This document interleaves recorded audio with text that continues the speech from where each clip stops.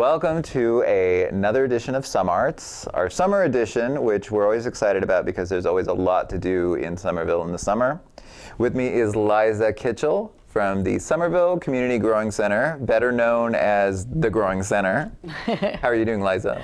I'm doing well, thank you. Thank you for having us on your show. Welcome, yeah. Yeah. Now, with the Growing Center, we've partnered, Somerville Media Center has partnered with you many times over the years. That's true, and you're coming back this summer. I think Heather McCormack is bringing all of her wonderful students in August to show their films. Excellent, yeah, we're looking forward to that. Nice. Yeah. Now, you're coming off of a season of being closed for renovations, and I'll let you talk about that, but you're having a grand reopening on the 22nd. We are, right. We're very excited about this because the Growing Center, which if your viewers don't know, we're right in Union Square, just up Summer Street at the corner of Vinyl Avenue.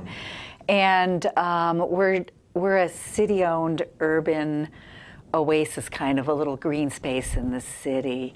And we're managed completely by volunteers, so we're open only when we're having events or volunteers are there. But yes, we've been the recipient of 3 of the city's CPA grants. Those are the Community Preservation Act grants, which residents voted on a while back to give funds to renovating green spaces and historical spaces, so we're a green space.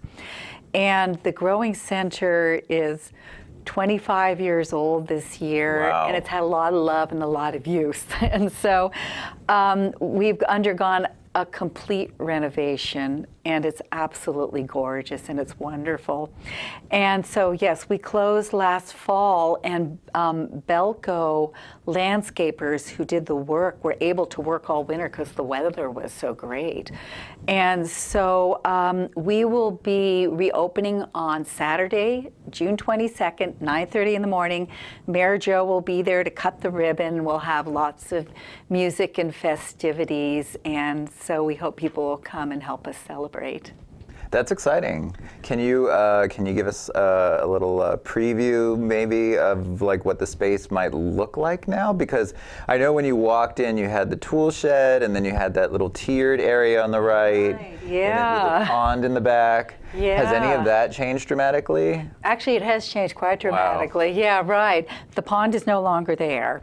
And what we've done is we've landscaped it, and we had numerous charrettes with people in the community. Anybody could come and give their ideas what they wanted the Growing Center to look like, because we actually consider it to be the Growing Center belongs to all the residents of Somerville, and it's basically their backyard, you know, somewhere they can just come and hang out outside. Yeah. So over 4 years, put together all of those ideas, and one thing we've done is we have landscaped it in order to manage the water that naturally runs down the slope.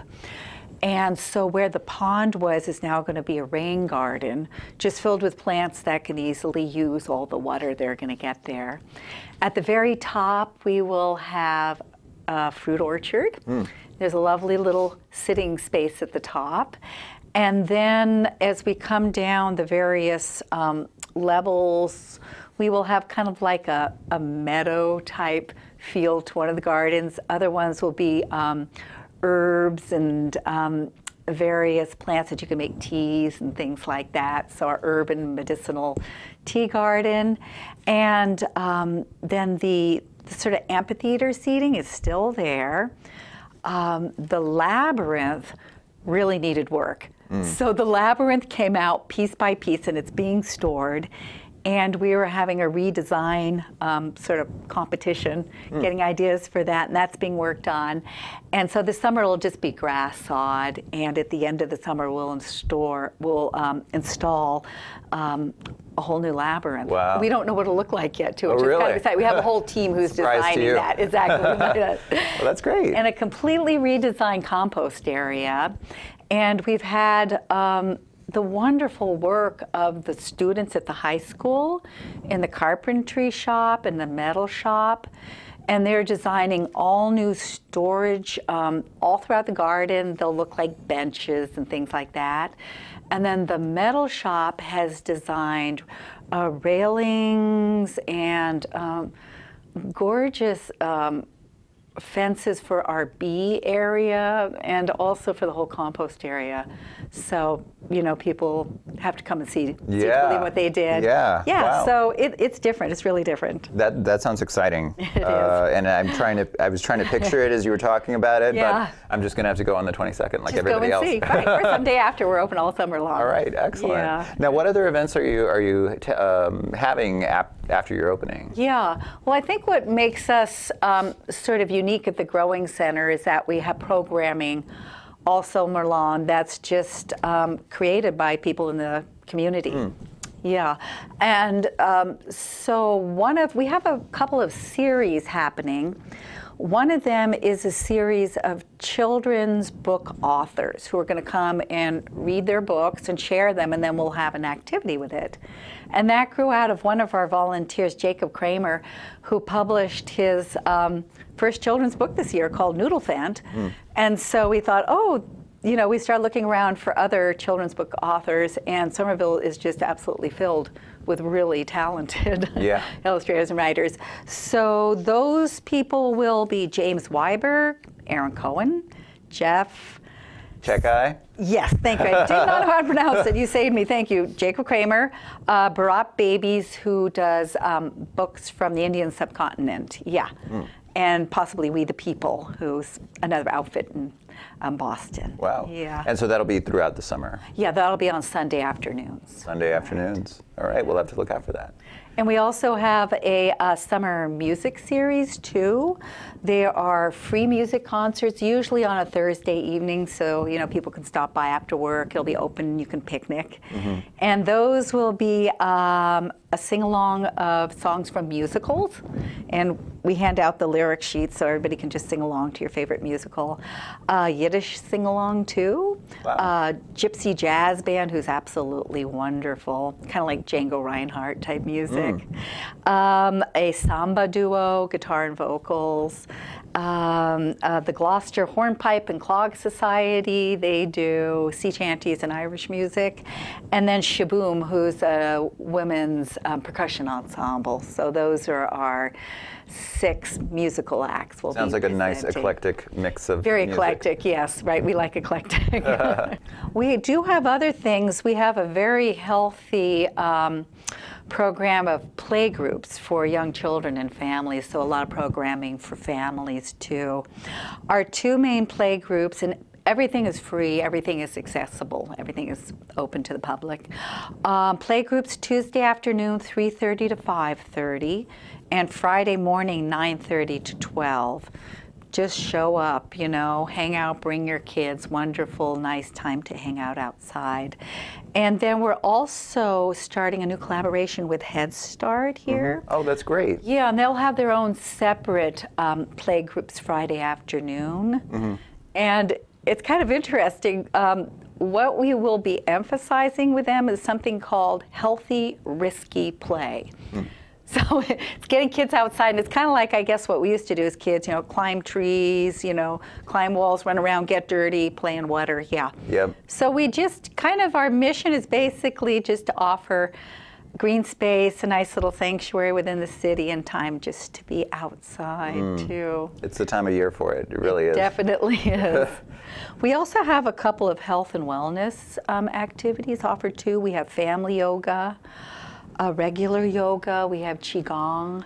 We have a couple of really interesting dance offerings too. Ecstatic dance, maybe a little bit of Sufi dancing, I'm not exactly sure what it is. Yeah. And then something called 5 rhythms too. So they're all kind of health and wellness oriented. Interesting. Yeah, eclectic. Yeah. As you say, right. And so those, are they scheduled on any particular day during the week, or people should just go to your website? They should go to our website, which is www.thegrowingcenter.org. Yeah, we have our full calendar there. Yeah. And is there anything in particular that you're looking forward to Any one event? Well, I produce the music series, Okay. so that's always my That's near and dear to your heart. Yes, it is, yeah. I also do a free children's art activity on Wednesday afternoon, so you can just drop by and there's always an art activity to do too. And but also we have a lot of nature-based programming too, and just want to make sure that people know about some of those activities too. We will be having monthly potlucks to discuss food security and issues around growing food and making sure that people have enough to eat and healthy food. So those will be interesting discussions. There's been a lot of talk about food security, yeah, especially in this area and pertaining to college students. Really? Yeah, and food security for college students, as well as people who don't have as much means as or an average person. Or maybe not access to good healthy vegetables and fruits, right. Though the city's doing a great job with the mobile farmers market too. And the SNAP program. And the SNAP program, I love it, yeah, right. I think people just really love the Growing Center for the outdoor space that it provides, the amphitheater space, so you can build an event very easily. That's true. With that seating, and just you know, there. Not to editorialize too much, but there's a lack of green space in Somerville compared to some of the other cities around us. Yeah. And so, you know, we want to really cherish our green spaces and our parks. Yeah. And advocate for more. Exactly, right. and the Growing Center is a good example of why we need more green space and spaces like this. Yeah, yeah. So we just want people to know that it's there for them, and we really want them to just come and be involved all summer long too. And we're always looking for volunteers if people want to come and do some planting, growing, whatever. There's opportunities all the time, you know, to get your hands a little bit dirty and find out about doing a little bit of urban agriculture too. Excellent. There, yeah. Excellent. Yeah. So if you're interested in any one of these events, or if any one or more of these events, or if you're interested in volunteering or just being in touch with the Growing Center, go to the website, thegrowingcenter.org. Thegrowingcenter.org, exactly. And I want to thank you, Liza, for coming on today. And we're excited for the opening and the reopening of this space, and seeing it take shape. Thank you so much, Dave, for having us here. It's been really nice.